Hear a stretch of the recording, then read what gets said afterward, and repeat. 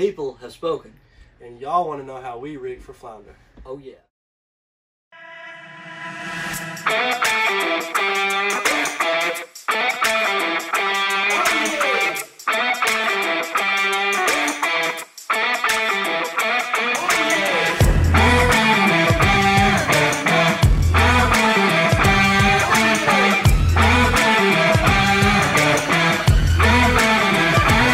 Well, are you tired of losing your jig heads with crappy fisherman knots?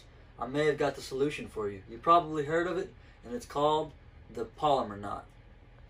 Start off with your bite of rope, or your bite of line. Make it kind of narrow, because you're going to go through the hook or the weight or put it on. And you're going to go through your hole with your rope. You're going to trap it on there. So, with it being through the hole, trying to get this the best way and frame as I can get it. You're going to basically just take this side and just tie a basic overhand granny knot, right?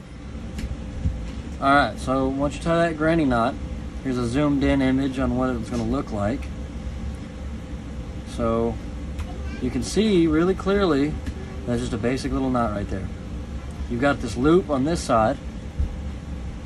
We're going to put our weight or our hook through that loop, okay? Like this, guys. Alright. Once it's through that loop, you can just pull it tight. Kind of get it all lined up and kind of just pull it straight so it doesn't tangle itself. But you're kind of just trapping that, that hook or that weight down in there. There you go. So there you have it. The polymer knot. Alright folks, and whenever you got your knot tied, go to your bait. And the baits we like to use are Gulp Alive. So what I would say on a windy day, on a bad windy day, you would want to go with more of a darker color. So this new penny works great on bad windy days. You will catch fish. We can promise you to catch fish. Alright, and on a clear water day, you want to go with more of a natural bait. So anybody else personally doesn't like throwing 6-inch, but since there are monster fish out there, I personally love throwing 6-inch mullet compared to a 4-inch bait. Anything could tear this up, but what's gonna hit this? You know, you never know. Mix up the odds a little bit. Big bait, big fish, guys. Big bait, big fish, and we got multiple baits. We got grub style curly tails. We got swimming mullet curly tails. We got any color you can think of. We got mud. Wow, that's a blooper. We got mud minnows. The mud minnow / croaker works great. The nuclear chicken is one of the hottest colors on the water right now, because you take that dark color bait, mix it with that light color bait, and you can put it in any water clarity and catch fish, guaranteed every time. And what a lot of people don't know is most of these gulps, they glow. They glow. So when you're night fishing and you have no lights, don't even sweat it. Don't even sweat it. These glows will get the job done. And also, with my personal experience, those dual colored ones like he's got in his hand right now work great when you're fishing lights or up against bulkheads. Yes. And most keys to flounder fishing are location, structure, and current. As long as you got a good location, some good structure on the bottom, and current moving through, guaranteed to catch fish. Yeah. Sometimes you can catch them right up against a bulkhead. Yep.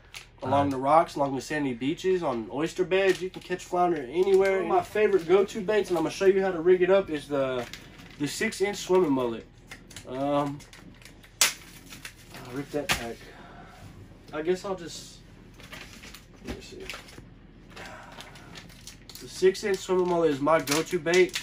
Why? Because 9 times out of 10 I tournament fish, so I need them bigger fish. So with bigger fish comes a bigger bait. Get out all the way.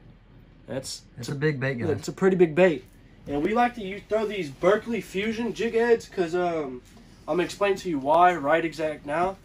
Is because see this barb right here? See that barb? Yeah. Okay. You come over here and you hook you on a regular old jig head, and this is what's gonna happen. you're gonna hook you on your jig head. You're gonna run it through. You're gonna start catching fish, and look, it's gonna slip. Slips right out every time, and you're wasting money. You're wasting lures. Wasting gulp. But when you come to these Berkeley Fusion jig heads, let me show you something. It's probably gonna ruin this lure. But Not a sponsor, guys, but we definitely love it. If Berkeley's out there watching, just run it through. Let me show you something. Stuck, not coming off. Stuck like glue. That extra barb just grabs that gulp. And all you do is make a good cast along bulkhead, a sandy bottom, structure in the outside of current, because everybody knows fish are on the outside of current, waiting for that bait fish to ambush.